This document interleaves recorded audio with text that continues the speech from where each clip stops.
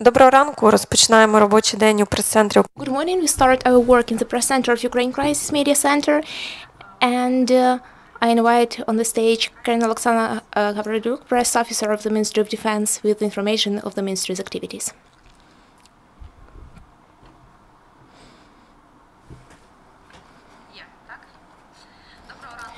Good morning. On Sunday, on May 29th, is the International Day of UN Peacekeeping Forces, and Ukraine will be celebrating its 25th anniversary of participation. Starting since 1992, 42,000 of Ukrainian servicemen participated in the peacekeeping operations abroad. As of today, 448 servicemen of Ukrainian armed forces perform missions in nine international peacekeeping operations with UN or NATO forces in such countries as Liberia, Kosovo, Afghanistan, Cyprus, ABA, Southern Sudan, Democratic Republic Congo, and Transnistria region in Moldova. The armed forces of Ukraine continue to improve their combat capacity. This year, among the priorities of the air forces is renovation of infrastructure, revision of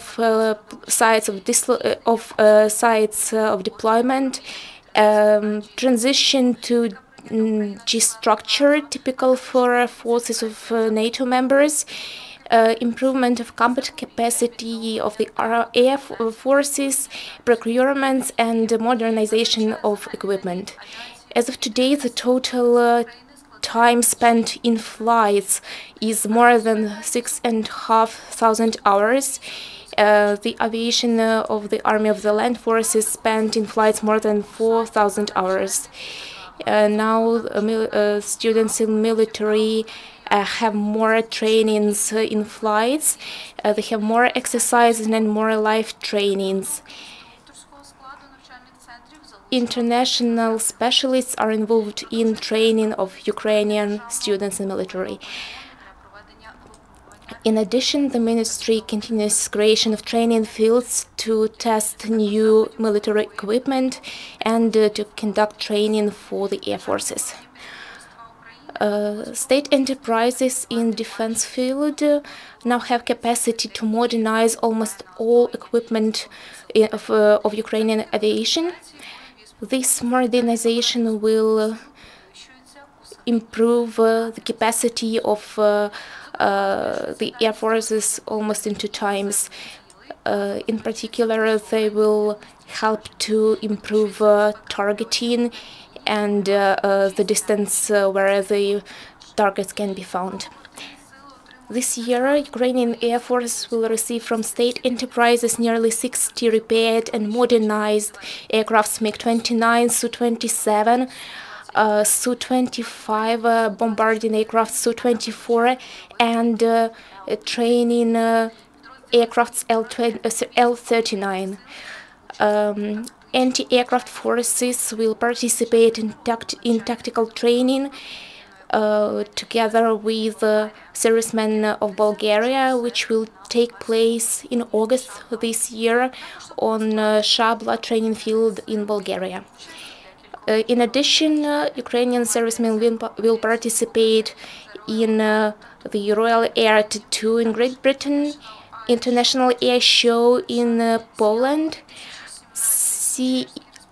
IAF 2017 in the Czech Republic, and the Malta International Air Show in Malta.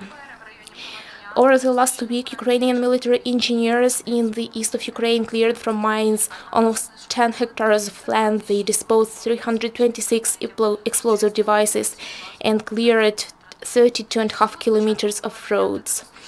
And since the start of the conflict in the east of Ukraine, military engineers defused more than 150,000 of explosive devices and cleared from unexploded ordnance more than 3,000 hectares of land in the Donetsk and Lugansk regions, 990 kilometers of roads, and more than 17.5 kilometers of railways.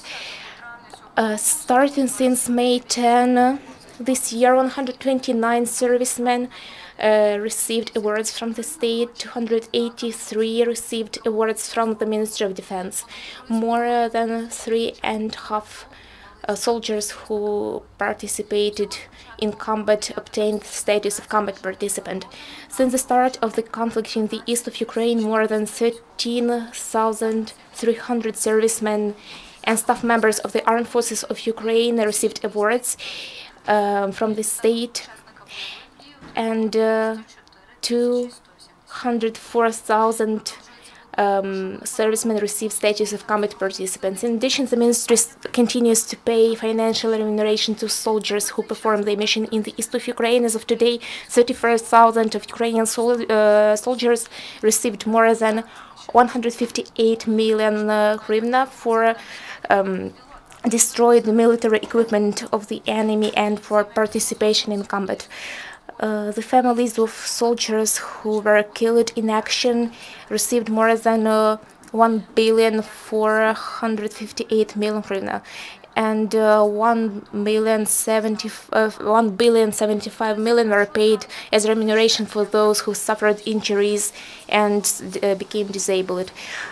Since the 31st of May, by July 2nd, a military musical center of the land forces of Ukraine will organize several activities together with volunteers in the east of Ukraine with the aim to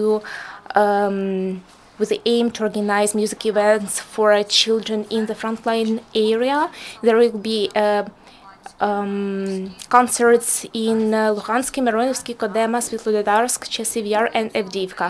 The armed forces of Ukraine will conduct these activities together with enterprises, several NGOs, and religious organizations. We invite the mass media to spread information about these events. You can find more information on the official website of the Ministry of Defense. This is all for today. Thank you. Thank you. The next press conference of the Ministry of Defense will take place on Tuesday at 10 a.m. Thank you.